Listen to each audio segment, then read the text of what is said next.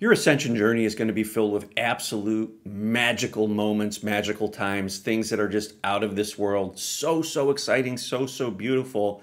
But it's also going to be filled with the lower parts, the dense emotions as they come up. They're going to cause you to experience almost a spiritual depression or even a dark night of the soul. That is all part of this journey. It is normal. In this video, I'm going to explain to you why that happens and what you can do to help navigate through that. So I don't care how long you've been on this path, how long you've been doing the energy work and the energy healing, you're going to experience days where you're going to feel really low, really down. Your vibration's going to drop, and you may ask yourself, well, what the heck is happening? Did I screw something up? Did I mess something up? Am I not doing something right? Am I going backwards? These are all normal thoughts, and it's important to remember that your ego is bringing up these thoughts, right? And they're familiar to you, so it can be very easy to identify with these thoughts and actually hang in a lower vibrational state for a longer period of time. It could be days, could be weeks, could even be months. So this happens because as we navigate this journey and we create space in our body, you do breath work. If you've been doing the breath work videos on this channel, you know the experience of breath work and how that can release dense energy as we get these activations and these downloads. Your DNA activates, that could release dense energy. As you're going on this path and your frequency is rising, you need to create space within your body, meaning all of the trauma, all of those experiences, all of those stories that you've chosen to believe about yourself and about reality when you were younger. Some of this stuff could go back ancestral, generational lines, even parallel realities happening can bleed through, and you could experience this dense energy. And that's just a normal part of the process. But this energy needs to be processed, it needs to be felt. So all of this amazing work you've been doing with yoga and breath work and grounding and maybe modifying your diet and staying away from substances and things like that, that's all fantastic. But that leads to the space within your body to be able to allow these unprocessed traumas to come up. Now, how do we process trauma, right? We actually need to feel this stuff.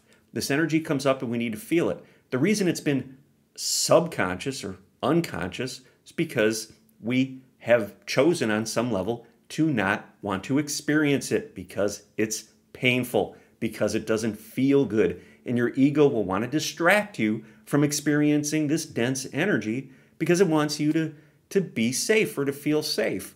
So it's only natural that in order to create more space within your body so that you can ground and integrate your light, your higher self, your higher frequency energy, you need to create the space. And the way we create the space is by releasing stuck or dense energy. And how do we do that? We can physically create space within the body by breathing into the various chakras, breathing into the tissue, breathing and expanding the areas where we're feeling tight, where we're feeling tense, where we're feeling pain. Your body will show you where those areas are. That represents density. So when we can get in there and focus consciousness into those areas, what happens is the tissue actually starts to breathe. It starts to expand, and the tightness, the dense energy that it's been holding on to will be released. Now that will activate within you, and it will activate in your field, which means you may experience some triggers or some traumas. That is a normal part of the process. That's how we experience the dense energy. That's how we process these emotions that have been unconscious for years and years and years. Now, a lot of times, you're going to want to turn away from that. You're going to say, oh, I must be doing something wrong, or I want to distract myself. That's too painful. I don't want to feel that. That's like coming up to a huge brick wall and seeing no way through it, turning around and going back to where you came from. That's not what we're here to do. We're here to navigate through that wall. And the interesting thing is, when you finally decide to become the observer of these emotions, to become the observer of your mind and allow yourself to feel the heaviness, to feel the density, and work to get present in that moment and connect with higher frequency energy like love and compassion, gratitude, abundance, that brick wall that's been stopping you from moving forward will start to dissolve. It will simply start to vanish.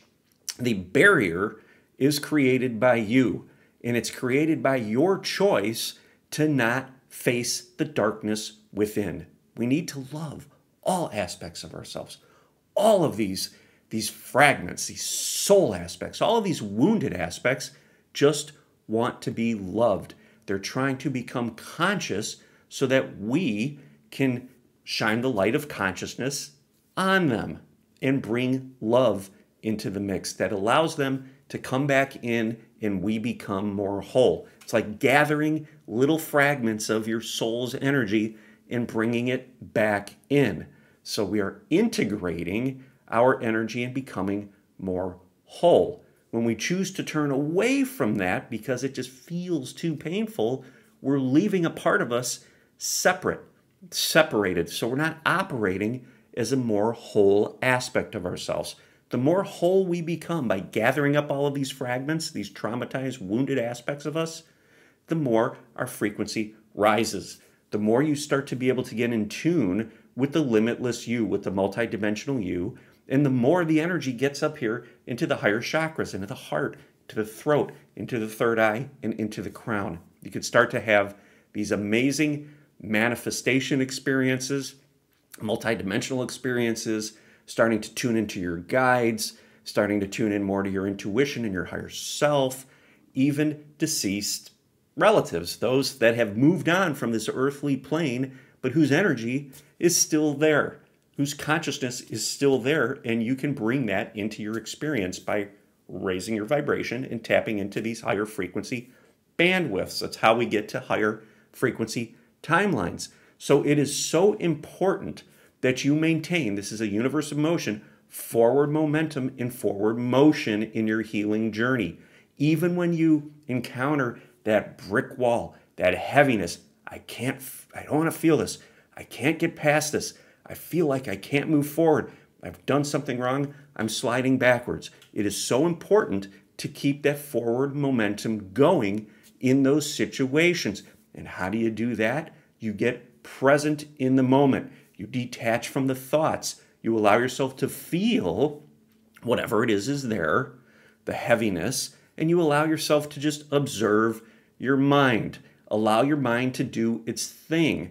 The more you create space, the more you bring it back to the body, the more you focus on your breath, the mind is going to start to quiet down. It's going to lose that energetic charge. You're going to gain more control over how you feel. Instead of giving that power to your ego, you're going to take that power back. You're going to become empowered, right? That's moving energy through your lower chakras. You're going to feel safe. You're going to feel secure. You're going to feel confident. You're going to feel empowered, right? Your mind is always going to do that thing.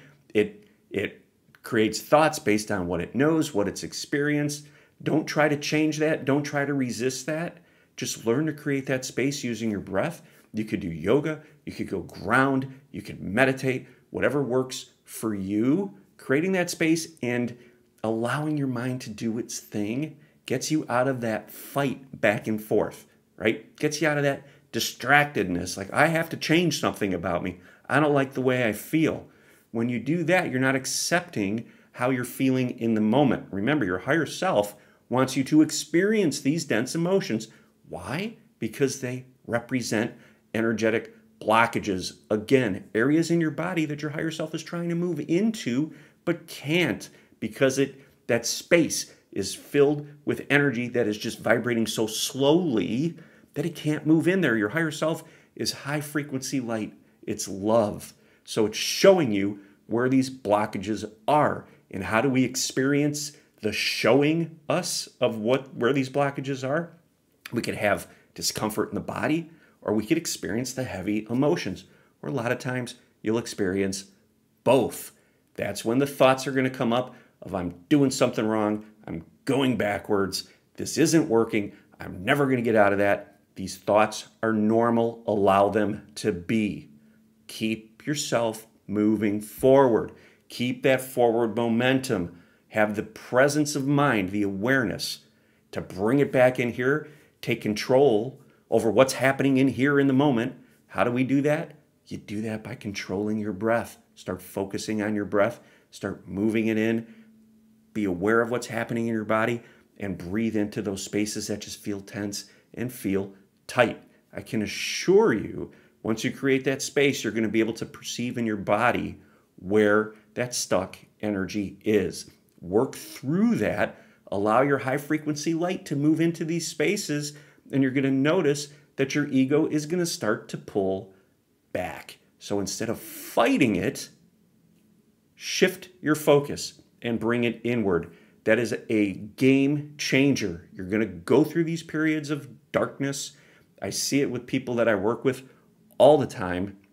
And a lot of times it's that big brick wall. They don't see any way through, and they get inside, they start working, and then the wall tends to vanish.